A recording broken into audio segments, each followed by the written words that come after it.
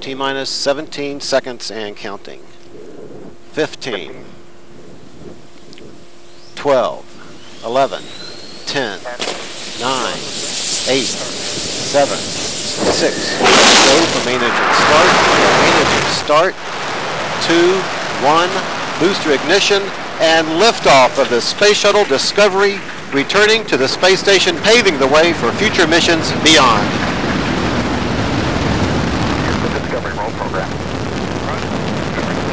Now controlling the flight of Discovery, the Space Shuttle begins the journey back into orbit. Discovery completes its roll. The shuttle now heads down, wings level, for the 8.5-minute ride to orbit.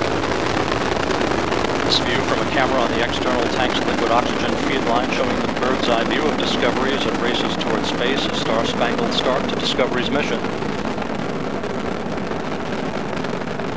Discovery's 3 liquid fuel main engines now throttled back to 67% of rated performance, reducing the stress on the shuttle as it breaks through the sound barrier.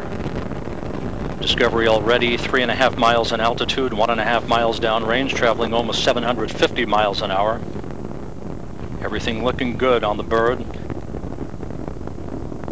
57 seconds into the flight, engines beginning to rev up. Standing by for the throttle up call from Capcom Steve Frick. Discovery Houston, go at throttle up. Roger, go at throttle up, show them USF only. The throttle up call acknowledged by Commander Steve Lindsay. And Discovery Houston, it's expected data hits, it'll clear shortly. Copy. Lindsay joined on the flight deck by pilot Mark Kelly, flight engineer Lisa Nowak, and mission specialist Mike Fossum. Mission specialists Piers Sellers, Stephanie Wilson, and Thomas Ryder of the European Space Agency down on the middeck. Ryder headed for 6 months on the International Space Station. 1 minute, 47 seconds into the flight, 22 miles in altitude, 18 miles downrange, traveling 2,600 miles an hour. Standing by for solid rocket booster separation.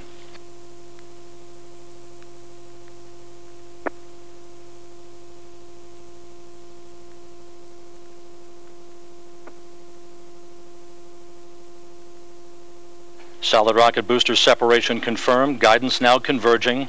Discovery's onboard computers commanding the main engine nozzles to swivel, aiming the shuttle for its precise target in space for main engine cutoff. We should have a good forward link now on S-band.